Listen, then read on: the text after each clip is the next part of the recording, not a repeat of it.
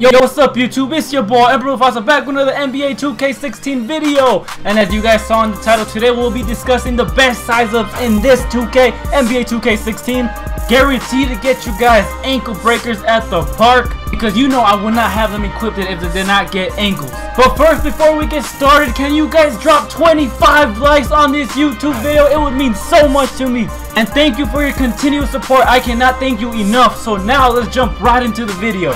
First thing you're going to want to do is go to your signature styles, of course, and go to your size ups. The first one we'll be going over is the size up inside out, which I have Jamal Crawford equipped. This size up gets so many ankle breakers, I cannot begin to tell you how many I have gotten. You guys see in these clips behind me, it simply gets ankles no matter what the rep is of the player that is guarding you. I be dropping rookies to legend 4s. I literally dropped a legend 4 with a Jamal Crawford move. I mean, of course, it's nothing to be surprised about, but still, you have to be rocking this Jamal Crawford move, and it helps you incorporate your other moves together if you know how to do it right.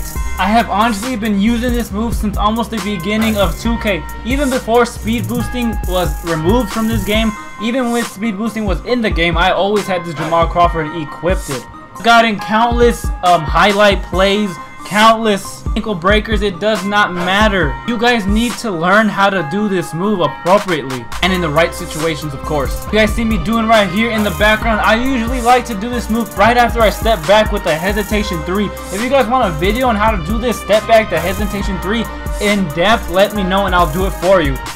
I usually like to hit the Jamal Crawford after I do the hesitation 3. I find that it gets so many ankles that way, and you guys should try that out at the park. So overall, for your ISO size up inside out, please equip Jamal Crawford, and I guarantee you'll be finding a lot of ankles on the floor at the park.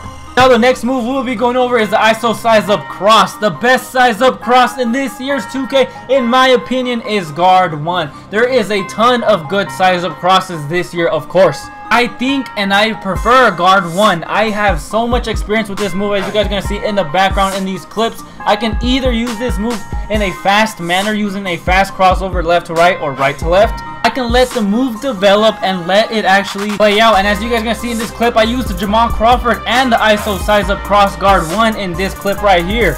Size up my opponent and get the free easy basket. If you have both of these equipped, it just makes it so much deadlier and harder to guard you. If you guys have these equipped, your opponent will not know if you're gonna cross over really fast using the guard 1 cross, or you can actually just use the Jamal Crawford and break his ankles easily. I would say a big reason why I get so many ankle breakers is because I have the killer crossover badge. So make sure you have that badge. It's extremely underrated in this year's 2K for the park, and make sure you have it on gold.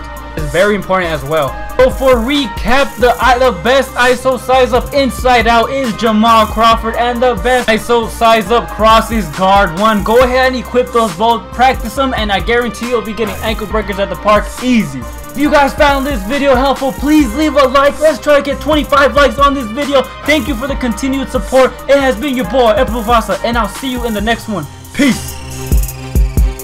Hey.